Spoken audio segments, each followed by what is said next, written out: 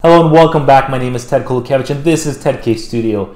In today's tutorial, I'm going to teach you how to create these illustrations in Figma. So let's jump right into it. Many people think that Figma is only used for UI, UX, and web application design and product design, but you can do basically about anything visually in Figma, and I use it for a lot of things. I use it for branding, I use it for illustration projects, iconography, etc, etc. And today I just want to show you how to create this kind of artwork and these kind of icon illustrations in Figma. Since these are on the isometric layout or isometric plane, we're going to use a isometric plugin, which you can find by right-clicking, going to plugins, and I have it installed, so I'm just going to open it, but you click find more plugins and search isometric and you should be able to find it. And I use this a lot for these kind of illustrations. It just speeds up the process and makes things very easy with this floating window. By clicking one of these perspective planes, we put on a 45-degree angle, whatever object we select, and it just speeds up the process. So let's just start by creating this coin stack first. And what I'm going to do first is show me this artboard. What I'm going to do first is draw a circle, and we're going to put it on a 45-degree angle, and then we're going to rotate it. So it's facing the wrong direction. I want it to face to the right, so I'm just going to flip it horizontally by clicking Shift H, and then I'm going to make a copy of this.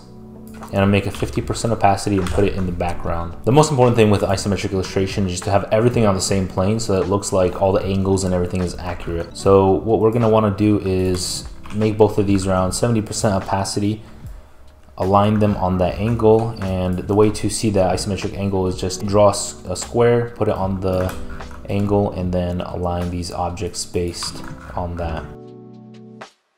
Now what we could do is connect these two by drawing another object, and then I'm just going to copy it because we have to connect the ones on the bottom as well to get this coin shape. And let's just align those closely together. Alrighty, so what I'm going to do is I'm going to combine all of these objects in the back and then move this object to the front. Let's make that lighter so that you can see the difference. And now we have this isometric coin shape that we just created. Now that we have that coin shape, let's copy and paste it, and let's put it on that 45-degree angle by rotating it. And we're gonna place it beneath this top one here. And I'm gonna make this top coin a little darker just so that we can see that stacking effect. And then let's duplicate it again and put it in the background, showing that there's more than one. So there we have 3 levels. I think I'm just gonna stop at 2. And now what I'm going to do is duplicate this, and the angle is looking a little bit off. I like this angle here, looks a little bit more natural. So what I'm going to do is just rotate this slightly, and I think that looks better in my opinion. Now the next step is just to apply the color and give those gradients in there.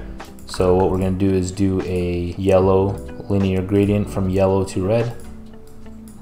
Start with a nice orangey yellow color, and then select a red color as well. Make it 100% opacity. And let's try to make it a little bit smoother transition so it's not so rough. Alrighty, now I'm just gonna copy this and paste it to the back piece, but I'm gonna change the direction of the gradient so that we see that background a little bit. So I'm gonna pull the yellow outward, that way we can see more of that orange in the back, and we can even make it get a little bit darker back there. Now let's just copy this and paste this to the coins below. Just copying and pasting this. I'm gonna flatten some of these, and really quickly we have this nice lockup. However, we want it to be a little bit more shiny, like this one down here. So what I'm gonna do is actually play with this gradient a little more so it gets dark, and then at the bottom it gets light again, just to have that shine. And let's add this gradient here. Now we want to make it seem like this is sitting on top, so we have to add a drop shadow. The way I'm gonna do that is just duplicate this, scale it down. We're gonna make it dark. Let's just make it a dark red or a brownish color. And then effects, go to layer blur and apply a layer blur, and then make it like 60% opacity, just so there's some shadow being cast. And let's copy this actually and place it on top of this, just so there's a shadow effect happening here as well. Just gonna lower the blur. Actually, what I'm gonna do is I'm gonna copy this, create another, or just make this dark. We're also gonna apply a gradient here, slight one. Alrighty, that's looking good. However, this is looking a little muddy, so I wanna make it more red. Okay, Now I want to draw this card. I really like how this sits on the card and casts a shadow in the background. That looks really good. So let's just copy this. Let's make a square, place in the back. I'm gonna add some rounding to it. Let's add 20 pixel rounding, or let's do 16 pixels. And for the card in the background, we're just gonna make it a little bit lighter than the one that you see there. And what I'm gonna do now is draw a circle, put it on the angle, scale it up, and we're gonna create a mask element, and we're gonna mask this. We're gonna click to effects panel, layer blur, increase that blur, and we're gonna select a orangey color. And let's put this behind our coin stack. And then you can make it as vibrant or as dark as you would like here. And we can create this circle effect by just taking another circle, putting on the angle, inverting it, and making it 20 or 10% opacity. And just place this coin stack on top. Just make sure that it's centered. And I'm gonna place it within that mask just so that it hides back there. And maybe we can even add a linear gradient to this so that it fades away in the back and comes up towards the front. And there you go, I've created this first block over here. These colors are slightly more peach, slightly more pinkish, which I can just copy and paste those. However, I just wanted to create it from scratch. So now that we created this one, let's work on this one right here. And here we're using these squares. So the first step of the process is similar to creating the coin stack. We're gonna draw a square, we're gonna put it on a 45-degree angle. We're gonna copy paste it, rotate it. We're gonna copy paste it again and rotate it again horizontally. And now we have our square. Just gonna make sure that this is aligned perfectly. And there you go. Now we wanna just apply different colors to these. So for this case, I'm just going to try to replicate this closer. So at the top, we have this teal color, this kind of greenish teal color, and then there's a slight gradient towards a more bluish tone right there. So let's apply that. And on the side, we're gonna start with this greenish teal color. However, it's gonna be purple towards the bottom. So let's just make that purple. Make sure that these are all 100% opacity when you're doing this. I think I wanna make a brighter purple just to match what's happening down there. The main thing with these is just getting the gradients and where the light is coming from correctly. In this case, the light is hitting from this angle right here. And lastly, we're gonna add the same linear gradient on the left side. For this, at the top, I wanna go a little bit lighter and then not as dark as what's happening on the right. That looks pretty good. I like that color combination. Now I'm gonna group this and we're just gonna create a few more of them and just scale these down. And now we're gonna spread them around a little bit. To spread these out properly, what I'm gonna do is just gonna copy and paste another square. And I want these to be on that grid. So I'm gonna draw this large object, make it red, and we're going to place these blocks on this just to make sure that they're all aligned properly.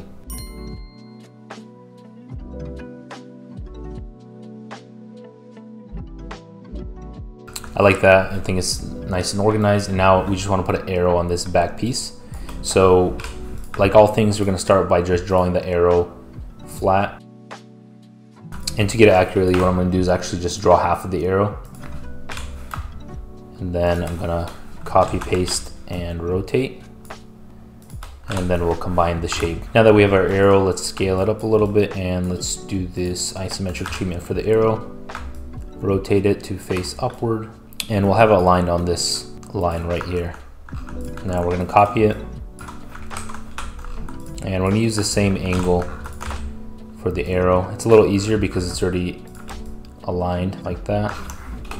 And now we just have to draw these connections again. So I'm just gonna open the edit options for the arrow and then combine these just to make it look like a 3D object. And I'm just gonna copy this gradient from the back piece, and then let's copy this one for the front piece there.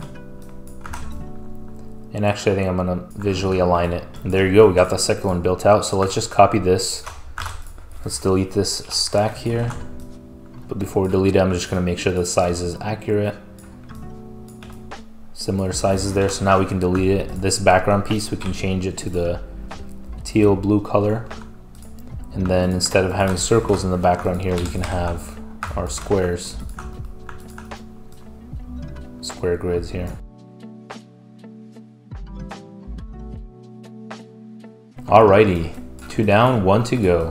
So now we're gonna do this last one here, and it's very similar to the cube one, so I'm just gonna kind of speed it up and do a time lapse for you.